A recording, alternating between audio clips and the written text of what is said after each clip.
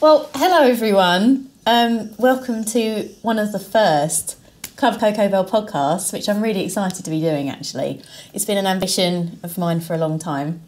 And my boyfriend actually said to me today, he's like, I've known you 3 years. You've been preparing for 3 years. You need to now just do it. So here we are. I did have a nice list of questions to ask the wonderful ladies that are joining me today. But we've just been having a really nice chat. So actually it's going to just turn into like a G&T tea party. Today we have some lemon gin. Yes. So we have some lemon gin in our very nice teapot. Ali, do you want some more? Yes, that'd be lovely. Yes. Perfect. Claire? Always. So lemon drizzle gin for the win, people. I'm going to have a little bit too, because I have quite a lot in that glass already. Anyway, I suppose I best introduce you lovely ladies. So I am joined today by the awesome Ali Hollands and Claire Noyelle. Hello. Who are wonderful. Hi. Yes, thank you so much for coming. I do really appreciate it. Happy to be here. There's gin. Gin Not is always... there's a podcast or anything, just gin. Yeah. You had me at gin. Oh, exactly. I think I did actually text you and be like, we've got gin and we're just going to have a chat. So, yeah. We're in. We're It's here. all good. It's just like a normal conversation for us, really, isn't Exactly the same. So, yeah. Anyway, Ali, you, as I said, well, you're both hypnotherapists. Indeed. Qualified hypnotherapists, which is very exciting because you do wonderful things with people's, people's mental health. You came from completely different career backgrounds, really, I think. Ali, you were a writer, copywriter. Yeah. I've known you as doing comparing as well. Basically, people, she is awesome with words. So she's really good. And then you've obviously trained to be a hypnotherapist and now a lecturer in hypnotherapy as well, which is fantastic. Yeah. And Claire, you've been a pharmacist for... In my previous existence, yes. How long? 24 years. Okay, and you're also to have on call every time I have a problem. My 24-hour medical service. Yes, it's like 911. Oh, but yes, no, that's really good. Thank you very much for coming today. Thank you for having us. We were just talking actually about how we find certain women in us. This is prompted by Ali, basically. We're saying how certain women we find quite intimidating and how they basically look like they have all their SHIT together all of the time. Because when we first met Ali, we were rather intimidated by her. She has everything. She's organised, cool, successful. We're like, ooh, feel like junior school. We can't play with you because we're not cool enough. You're one of the cool kids. Yeah, and then you got to know me. And then we realised you were even more awesome than we first thought. Yes, because you give that impression and normal. Which is nice. But yeah, why do you think, I don't know what it is. There's like certain women that you think, wow, like you're so like intimidating and you've just got all your stuff together. And like, it's just... No one does, do they? No one does. We're all winging Was it. that like the meme that you've sent it to me? The Yes. one, I don't have all my ducks in a row, I have squirrels and they're at a rave. Yes, that's my favourite. Absolute favourite. That's mine. Yeah. Squirrels at a rave. Squirrels at a rave. But it is, and I think it's particularly, it's a very female trait as well, I think so. don't you think? You have to have this perception of being... good and then some. You know, you can't just be okay. You've and got not to, just in you've one got arena. to be in all arenas. You've got to be a brilliant mum if you choose to go that. You know, fabulous wife, hostess. You know, Look lovely, the Stepford wife. Exactly. Yeah, the whole Stepford wife thing, and then be really good at your career as well. So you have to be good at 17 things. You've forgotten the fact that you're supposed to be able to go in the gym and squat 70 kilograms and do CrossFit WODs all day long. And not sweat. What's a CrossFit WOD? Workout of the day. CrossFit people, don't kill me. I'm not a CrossFit expert, but I think you do workout of the day, and you have to basically do like insane levels of reps at like really high weights. Why is that a WOD though? Because that's WOTD. Maybe it's not. Wow. CrossFit people get involved. I clearly need my CrossFit knowledge put into... You just got a million comments right there. Yeah. Or not at all. But the point is, you've got to be a mother, you've got to boss your career, you've got to have a business, you've got to be an entrepreneur and Side boss hustle. lady. Words we hate. Fempreneur. That's what I wanted this podcast to be about. What should we do about? Deaf to words like fempreneur, mumpreneur. I mean, I know it's lovely, you know, you hear all of that, but it's just like, oh, God's sake. It's an another impossible label, standard. isn't it, that you feel like you've got to live up to. Because whether, like, and this probably feeds in quite nicely to the hypnotherapy side of things, whether you're aware of things in your consciousness or your subconsciousness, every message that you take on board throughout the day does have an impact on you. Totally. Changes how you think about yourself and how you reflect to others, how you interact with others, how we feel about everything around us. So, yeah, huge amounts of pressure to be everything to all people. Exactly. That's the thing, isn't it? I'm exhausted just talking about it now. Exactly. But yeah, you do feel the pressure to do everything all of the time. And they're talking about, what was it? I shared it, like an article about why millennials struggle and why they're adulting. Because of all the extra pressures to do everything with these kind of you've got to have your side hustles, you don't get paid enough, all of this stuff. Millennials, also millennials who are kind of 35, not children anymore, poor loves. It's like, stop bashing the millennials, that would be another thing. Yeah. Millennials are actual grown-ups now. Yeah. Gen Z is what you're talking about, people. Sorry, Generation Zombie. It's not that, is it? What is it actually? No, it is Gen Z. It was me who, smart ass, came up with, Generation Zombie. That kind of works. Yeah, I think so. But it's that we've already got too much stuff to deal with. So it's like that, all that extra stuff, even like the basic, going out to the shops, going and, I don't know, filling in a form. And they were talking about, why voting numbers were so low. And it's because there's already too much stuff to do for people. And and again, it hooks back into that kind of, and women it's worse, if you talk to, did either of you go to an all-girls school? Yeah, I did. So I went to kind of mixed schools all through my life. Yeah. But when I talked to kind of my daughter and her school, I was in there for 2 hours for a meeting or something, and I went, geez, mate, how do you cope with it all day, every day? The level of pressure in an all-female environment, because although they're trying to do their best for you, because they know you're going to have to work 17 times as hard to get exactly the same place, it's just and it's that pressure that we put on ourselves more than anyone else. I'm not saying anything new here, but I think it's, it's an important reminder. It is, because I feel like I think you can't blame completely the rise of social media, but I do feel that there is this pressure that everyone now has to be a somebody, that it's not good enough to just do your little bits and pieces and just sort of have whatever you define as a wife. You have to be a somebody. You have to be out there at the pinnacle. Do you agree? And you have to have a journey, a mission, a purpose. Most of us are just stumbling through things, living each day as it comes with a vague What's your quote that you sent to me? It was amazing. We're all just winging it. Eyebrows, life, career, we're all just winging it. And that's it. We are. That's totally it. I don't have a plan for what I'm doing next year, the year after. What? I know. I don't even have a vision board. Oh my God. What do you mean you don't have a vision board? We have to do some vision boarding right now. I think so. No. What is it Joe says to me about a vision board? He's like, yay, let's do another vision board and never get on with our lives. Totally, that's what I do. I can make it look pretty and put some glitter and procrastinate a little bit more. Yeah. So no, it's freeform. Freeform. Let's see where this goes. A bit like this podcast, really.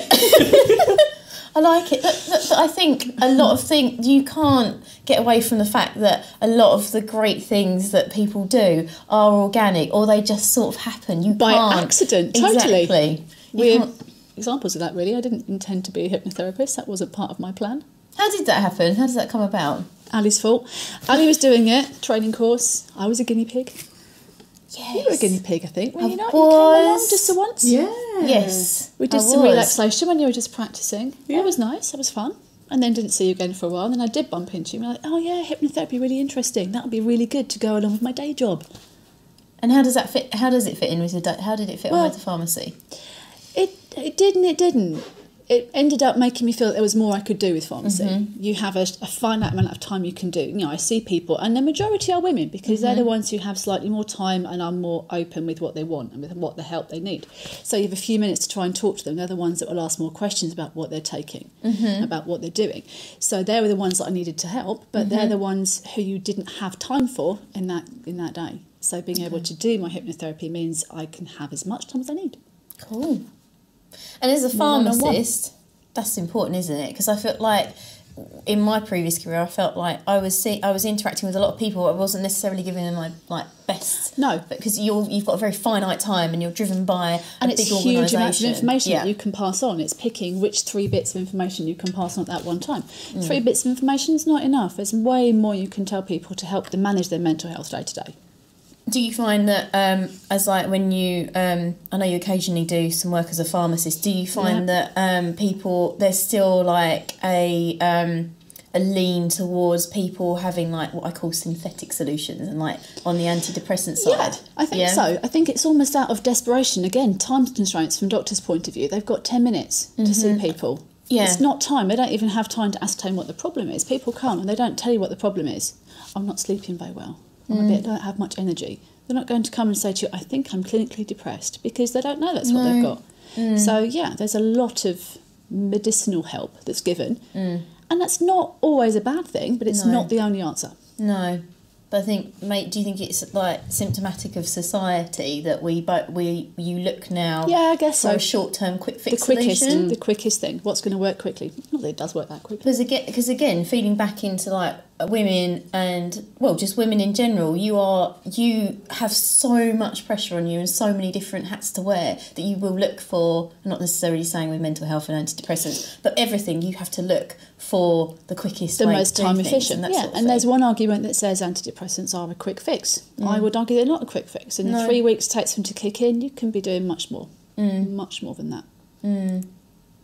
Ali, you obviously had I know obviously the hypnotherapy and the pharmacy goes like that, they work together quite nicely, but you were in writing before. How did that come about, the switch to hypnotherapy? Oh, I was never supposed to be a hypnotherapist. That was not my plan. It's a thing. Again, see? Really not my plan at all.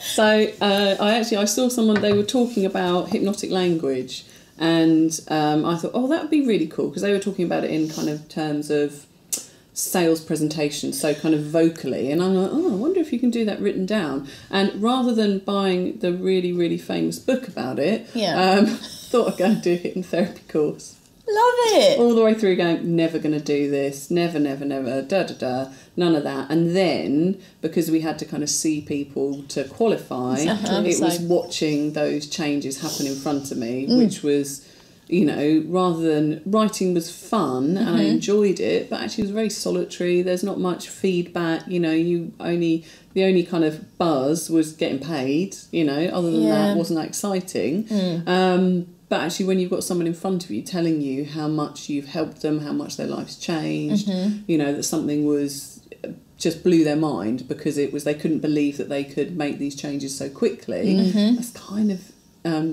a bit intoxicating. Yeah. It is, isn't it? Yeah. And you want more of that. So I had already found a place to practice before I'd qualified. That's so cool. So and then went on to, because the school I was at I was only on the it was like a pilot course, so I went on to help launch the school, and then went into practice full time. And I've loved it. Helped kind of launch the business that we're part of. Yeah, so good. And then got into teaching again. So now lecturing it. So teaching more, because all these other people who want to be something. I was like, oh, what's the least I can do with the most kickback? I was like, actually, it's teach other people to do it.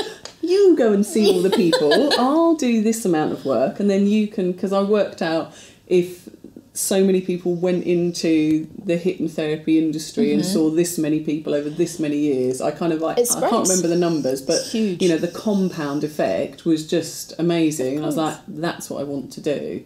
And funnily enough, I'm quite good at it. Well, who does? I know, but it's really, I think it's because I'm so excited about it. For me, it's not. I'm not teaching just hypnotherapy for the in the technical or the academic side of it. I'm teaching it because I want to teach people to go into practice and help people. So that's always the kind of direction that I come from. And they know that, you know, with me, when they ask me like super technical questions, I'm like, why are you asking me that? How is that useful? When will that ever come into your clinic? Yeah. So if they can answer me that, you know, I may bother to go and find out. And the course is massively practical, because that's what got me into it. Like you said, you see people as a part of it. You have to work with patients, bless them, from the first weekend you do. So you're doing that. And seeing them, I didn't necessarily believe it was going to work the first time you do it, but you're like, I'm stumbling through it as a student and I'm still seeing people get better and improve it. And that's really exciting. You can go and do that. And it's super practical. That's really so good. you start from the beginning, seeing people. That's really good. And so, Ali, are you finding that people are like, you're getting a lot of people coming to you now to study hypnotherapy? What are just like, well, do you have a lot of people, and what are their motivations? Yeah, we do. I would have said a few years ago, it was, you know, like with the, you know, there were a lot of redundancies, you know, like the bigger companies, they were making people redundant a lot. So you had people kind of with these kind of chunks of cash. Okay. So they would just dump it into a course. So you would have a lot of people who were hard career changers. Whereas now, I would say it's people jumping ship. Okay. So like, this is a job that I used to love. So a lot of teachers, NHS, you know, all of those sorts, you know, professions where people want to help, you know, and they've gone in there because they want to kind of do something aspirational or important or that kind of, you know, like vocational. And what they're finding is they're hamstrung. Simply because of the kind of the you know, the bureaucracy that goes around it and things like that. And you'd Time be a pressures, classic, yeah, you know, exactly. you'd be a Same. classic case. Time pressures. I trained to do something really useful, and yet I'm filling in forms and I'm not seeing people, and I've got budgets and targets. The organisation is like putting the pressure on you to do, like to I suppose, to create more of a business as opposed to what you originally wanted to do. So it stops being people centred. Yeah, so that's a kind of a chunk of it. And then, funny enough, people adding on hypnotherapy. So there was someone who inquired, and she was a PT, but she worked with menopausal women, and so we talked about kind of how she could do, like, so that it's almost like people are coming in to train to go into a niche straight away, whereas kind of when I trained, it was like, I have no clue, I'll just see anyone for anything, you know, I had no idea. You know, whereas they've already got quite a clear idea of what they're going to do with it. That's kind of quite new. That I've not seen before, but that's really exciting. Or, you know, people who've worked with children and they wanted to kind of use this. So, and it's lovely, you know. So people have actually, sometimes people come in with quite a clear idea of what the outcome is. That's awesome. As well. And like, you know, sometimes it is just old clients. This was lovely, changed my life. That's what I'm going to do. Brilliant. Mums and dads of clients, like when they send in their kids, we all, you know, we've usually got a parent on at least one parent on a course where they've just gone, nobody else could help, because we're always the last child saloon, always, we're the end of the line. Oh, well, you could try hypnotherapy, I suppose, you know, and everyone's got shuffles through the door going, it probably won't work. it probably won't work, and then you blow them away talking about how the brain works, and they go, oh my goodness, why doesn't anyone ever tell me this? And so when they watch their children, you know, their beautiful babies who, you know, I'm talking like 17-year-old babies as well. I'm old now. You know, but when you see them changing and kind of coming back to themselves again, and it kind of, it lights a fire. So that's amazing. Yeah. So and it's the same as you, a desire to spread that to more people, the fact that you've seen the benefit firsthand, what it can do. Yeah. And you want to be part of it, rolling that out to a wider audience. So I think you both get a bit evangelical about changing how hypnotherapy is seen. You do though, you do, because it's such a powerful thing, but also such a positive thing. And it's not scary or difficult or intimidating, is that word again, to do it. I think like hypnotherapy is becoming more mainstream, and I have to say, like, I hear about it even now, as you said about your PT lady, which was interesting. It's becoming more in the sports arena, and certainly like even like people you wouldn't, without being stereotypical, you wouldn't necessarily think that MMA fighters and the fight game people would be like necessarily drawn to that, but they are lots of sports people and athletes are now realising what a huge impact the visualisation side of hypnotherapy is having an impact, and how much it's enhancing their performance to the next level. So hypnotherapy is coming more mainstream and out of the shadows, because I think there was this perception, do not give me the death stare, that it's a bit woo-woo. and everyone's going to run around like a chicken and all that sort of thing. Oh, I haven't got my pocket watch. Yeah. You will go to sleep like that. So, but just like, so, because there is obviously like logical scientific basis and everything for it. Does one of you just want to like explain like briefly how it works? I'll leave Electra do it, and I'll fill in the sciencey bit. So you go one, I'll do the next bit. Oh, I was thinking, why Just isn't briefly. the pharmacist doing this, for goodness sake, when you said science? You're going to do this introduction, and Claire's going to come in with a scientific wham at the end. Okay, so for me, how I always say to people is, there's the control centre is your brain. Yeah. So why wouldn't you? It's like I'm having some T-shirts made for going to the gym. It's like, why wouldn't you train your brain as much as you train your body? That. And Can I wear one? Yeah, if you want. Please. Yeah. That'd be good. So, because that's what it is. It's like we've got this, this is the central control system, and we have, we barely have any idea of how it works. Mm-hmm. Most of the systems that we work within are designed to break you. And so actually what we do is we teach people how to function in a world that is designed to break them. Okay. Is actually what we do. That's so sad. I know, but I think we're realising, you're seeing mindfulness in schools and yoga and, and they're starting to talk more about, growth mindset and things like that. So it's about harnessing the power of the brain because actually why wouldn't you? Yeah. People, they've had this kind of divide. So, health stops here, mental health starts here, and actually it's health. You don't have health without mental health. No. And the fact is the brain affects the body and the body affects the brain. Mm-hmm. So you should integrate them, and the more that you integrate them, the easier it is. Mm-hmm. And we have a teeny tiny bit of us which is conscious, and most of it we have zero control over. So it's because we don't know how to use it. So it's actually teaching people to have a little bit more control. That's very metaphorical. Okay. But, you did say you were going to do the science. So, Yeah. I think that's what separates what we do from a lot of other hypnotherapists. We do talk a lot about the brain. The kind of clients that we have, if you come and see us, you're going to learn about lots of chemistry stuff. And that, I think people either go, oh my God, that's amazing, or, whoa, these are long words I never knew. We talk about serotonin, your happiness hormone. We talk about dopamine, which is what we get when we overcome a challenge and get that real buzz. Dopamine hit is so bad. Dopamine hit, it's big stuff. That's I love the big it. boys. Bad. And we talk about oxytocin, that really warm bonding feeling that you get when you're with your favourite people and they make you feel like you can do anything. Those three hormones we talk about all the time because that's hugely important.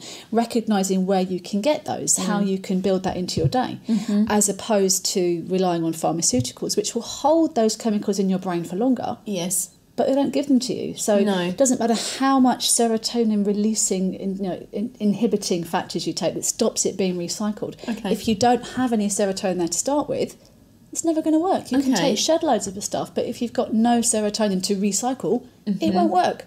Okay. So that's where pharmacy and hypnotherapy cross over, because there is a place for making stuff work better. Oh, that's cool. That's Learning really what good. you can do.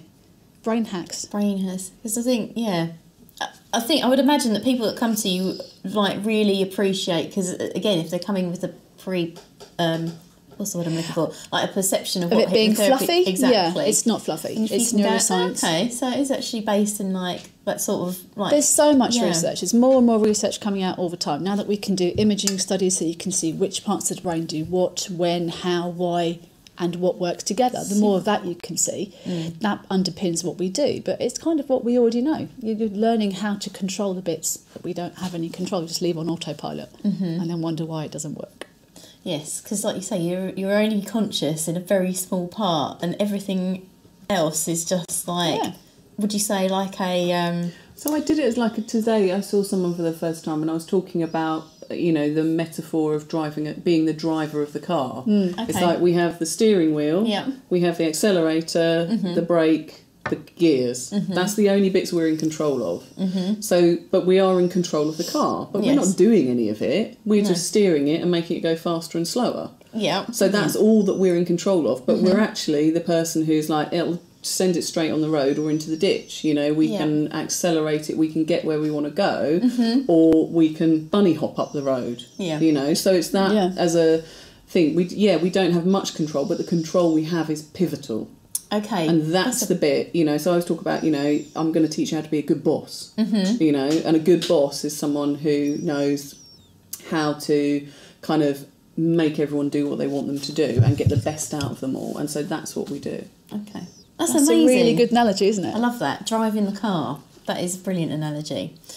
On a more personal note, have either of you sort of like briefly struggled with your mental health, and have you, what's actually helped you? Just like, I'm just thinking, like, for people that are watching or listening, if they're at a low point, what would be like a tip for them to start to give their like mental health a little hug and to make it feel better? What would be the one? We're joking because we said we'd both say the same thing. Yeah. So I would say, mine would say, if it's social interaction, there are times when that feels like the worst idea in the world. But once you go and do it and you feel those interactions, we're all quite tribal. We're designed to function as tribal people. We're really quite a little bit prehistoric in how we function, and our brains haven't developed and evolved as rapidly as the world around us. So we do still need to be together. So there are times when that feels like a really horrible, scary thing because it's too many people and I'll have to talk. But when you go and you feel, you spend time with people who matter to you, who you feel comfortable with, where you feel that big rush of oxytocin, that nice warm bonding thing, you feel better. You feel happier. Picking your safe people. Picking your safe people. That is it. Yeah, you know, quality it's not interactions. it's not just people. It is, you nailed it, it's the safe people. Yeah. You know, and I think we would all, you know, say, have we ever struggled with our mental health? Yeah. Yes. Everyone does. Anyone that says no probably isn't being entirely that's like accurate. saying, have you never had a cold then? Yeah, It's like, exactly. yeah, of course you have. You know, ever broken your leg? You know, some people have, some people haven't. You know, we've all, you know, it's, and that's it. It's that, like, it's just health. Yeah. You know, it's just health. I think I'm not sure it's the right, this is a whole other podcast here, so I'm going to clamp that one down there. But is it a good way of talking about it to say mental health, physical health? No. Because we don't talk about, we have that thing, we don't talk about physical health. We just talk about health. Are you healthy? Yeah. You know? It's so true. And it's like, if we just, are you healthy, then I think it changes it a little bit. And I think it is important, like you say, to talk about health as a whole and to not make that separation, because you are a whole person. You're not a brain and a body. Well, no, because then we deal with things like OCD and IBS and things like that. Which have a very physical component, and weight you can impact on management, those. all of that stuff. So it is that whole other podcast, like the placebo effect and everything. Oh, that's my favourite. In how Don't it get me affects. started on that one. Oh my gosh, it literally blows my mind. But So much stuff there. It's crazy, isn't it? Thank you so much. I do really appreciate you sharing that with me today. That's been really helpful. Right, so if people want to connect with you, where can they find you? And like any projects that you want to talk about? Ali, I know you've got a podcast that you've been doing, so you're not doing. It's in process. It is coming up. Allegedly, it's starting a little bit. So I'm supposed to be starting in April. So, you know, so don't know when this is going out, but whenever. So, so that'll be a podcast around positive mental health. Excellent. And obviously the school is my baby. You know, so for me, those two things. And I think then the podcast and that is just another way of talking about what we do in a positive way, because there's a lot of negative stuff out there and we want to kind of try and just readjust the balance. Adjust. Balance. Anyway, balance. Readjust the balance, yeah. Readjust, you're right. Yeah. And where can people find you? So, really easy to find me on Facebook under Inspired to Change Maidstone, or I'm trying to remember what my Instagram accounts are called, so I can't. So you have a podcast and but basically, what I always say to people is just like, I'm really easy to find. It sounds so arrogant. Just Google Ali Hollands. Love it. It's so much easier. She has a Google profile, people. She'll come up as the top hit. It's just Number one. Love it. Yeah, I'm just quite old.